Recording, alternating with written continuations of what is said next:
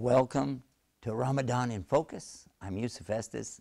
In this episode, I want to focus on the importance of Ramadan and what it means to me today and every day.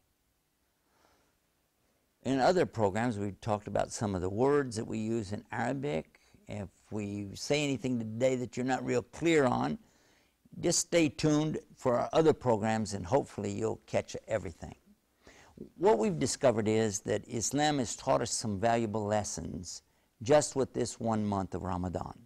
The lunar month on the Arabic calendar called Ramadan has about 29 to 30 days depending on the moon. And in those days, we abstain or make saum from something. Food and drink is the obvious thing that everybody sees. But we've talked about some of the other things we abstain from as well. In addition to leaving off food and drink, we also leave off any of our marital relationship during the daylight hours. But then there are a number of other things we abstain from through the whole entire month, 24 hours a day, and hopefully carry that forward into the whole year. And we've talked about that. Don't lie, don't backbite, don't slander, don't hurt people's feelings, don't cheat, don't steal. You say, well, all those things you shouldn't do anyway. Yeah, that's right. But you've got to have some place in your life where you can focus and start from that point and try to correct. So let's talk about another word today, a tawbah. What is a tawbah and how does it relate to Ramadan? The idea of Ramadan is a chance for you to get your act together, pull it all together, and take a good look at your life and say, gee whiz, what am I doing? And this is the time to fix that problem, because now you're going to focus on these bad things you do. Now, in some societies, they have what they call their New Year, and they make these resolutions. You know, I'm not going to, backbite anymore. I won't lie anymore. I won't cheat on my income tax. I won't go out and play golf when I should take my wife somewhere. All this kind of thing. You make a list of all the things that you don't want to do anymore, or maybe things you do want to do. Things that you want to help people. You want to be more creative. You want to be more outgoing. You want to develop personality things, so on. So this list of things that a person makes for the new year is kind of like a wish list or a want list, isn't it? For the Muslim, we're being directed by the one who created us, what to do and what not to do, not only in this month, but all the months. Let me give you an example. In the Quran, when Allah speaks to us about the month of Ramadan, He starts out calling us believers. Well, we hope we're all believers. Ya ayyuhalladhina amanu, to have iman in Allah. That means to have the correct belief. He's one God, and you do what He wants you to do. All right. He says to these believers, it's been ordered for you. Order, kutiba, it's booked. You got to do it. Ordered for you is to fast, like it was ordered for the people before you. And we've talked about that as well. How do other people perceive fasting in general, and how do they perceive what we do? Well, that's the purpose of this show, isn't it? To find out what we really believe, what we really do, not just for you and I as Muslims, even the non-Muslims who are watching us, we want them to know as well. And this is a great month for us because, and look what it says, as it was ordered for the people before you, so that you can attain this word called taqwa. What is taqwa? And we've also talked about that in other programs, but simply put, it's a shield against Allah's anger on the day of judgment, when you're going to need all the defense you can get. And that's what this taqwa is all about. And a part of that is another word in Arabic, at-tawbah. This is a great month for tawbah. What is tawbah?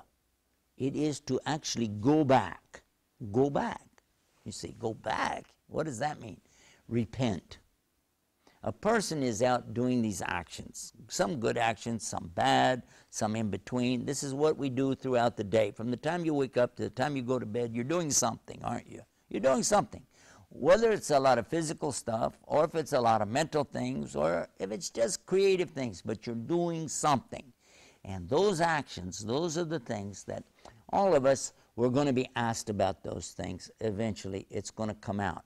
And what are we going to do about it? Well, if we waited till it was too late, obviously, there's nothing you can do about it. But while you're still alive, that's the time to do this, to repent.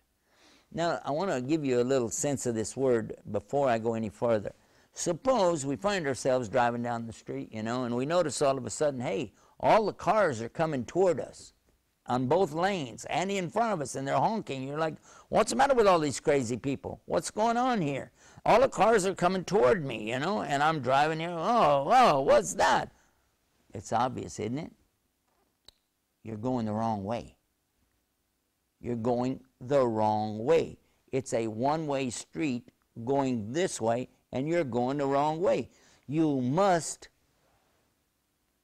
turn back. You must go back. Otherwise, you're going to be on a collision course with your own destiny. Now, I think you get what I'm saying now. And that's the same with Tawbah. All of us, as we go through life, we're thinking, well, tomorrow. And because we feel like, well, look how old I am now, I'm probably going to live and live and live some more. But we don't know. Nobody knows if he's got a tomorrow coming or not. You don't know that. I don't know that. In fact, the thing that's guaranteed to us in the Quran, the speech of Almighty God, he says clearly his guarantee about your life is, Kulu nafsan da'iqatul maut. That's your guarantee. You're going to die. Every single soul shall taste death. Oops. You're going to die? Yeah. There's no guarantee you're going to live. But there is a guarantee you're going to die. So when shall I make this tawbah? When shall I turn back? Well, it's real easy to say I'm going to do it tomorrow, next week, I'll get to it later. But look how Ramadan brings this into focus. As soon as we begin fasting, as soon as we start the night before the fasting of food and drink, we begin fasting right away of other things too. We immediately start watching our tongue and what we say, because we realize this is part of Ramadan. When that sun went down and they spotted the crescent moon, Ramadan started. It's time for me to watch my mouth, what I say, and watch what I do. Don't cheat, don't steal, don't hurt people's feelings anymore. And if you've got a big heavy hand out here, you're slapping people around, time to stop that. It's time to stop it, because Islam does not authorize anybody to beat other people, ever. And by the way, we have some people trying to mistranslate Quran to the English language using these kind of terms. But that's not the focus of this show. But know this, there's nowhere in Islam authorizing a person to oppress another person. In fact, let's make it real clear right here, right now, Islam forbids oppression. Islam forbids oppression. It's called dhulm.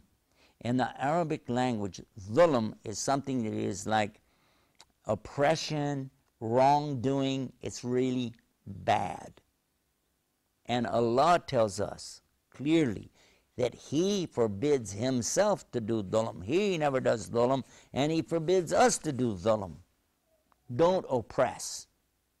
Don't put down. Because this kind of thing is destruction. Destruction, destruction. Stay away from dhulm. So, sun goes down, crescent moon comes up, immediately we stop what? Dhulm.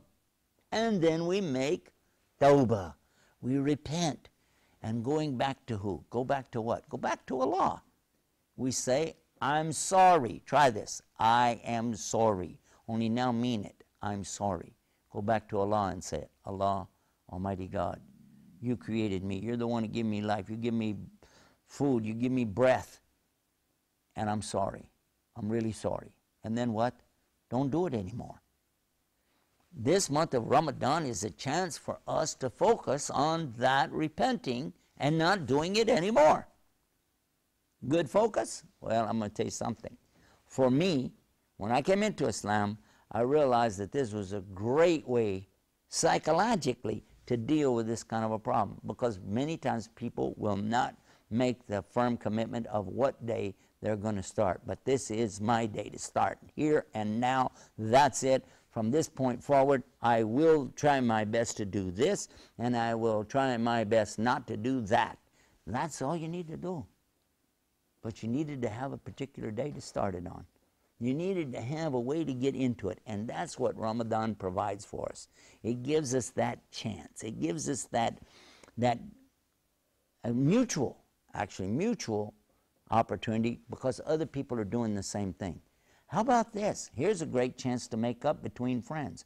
A couple of guys, they're fighting with each other. You know, they used to be friends, and now suddenly, you know, they became arguing, fighting. These are the very things that we're not supposed to do. But how about in Ramadan?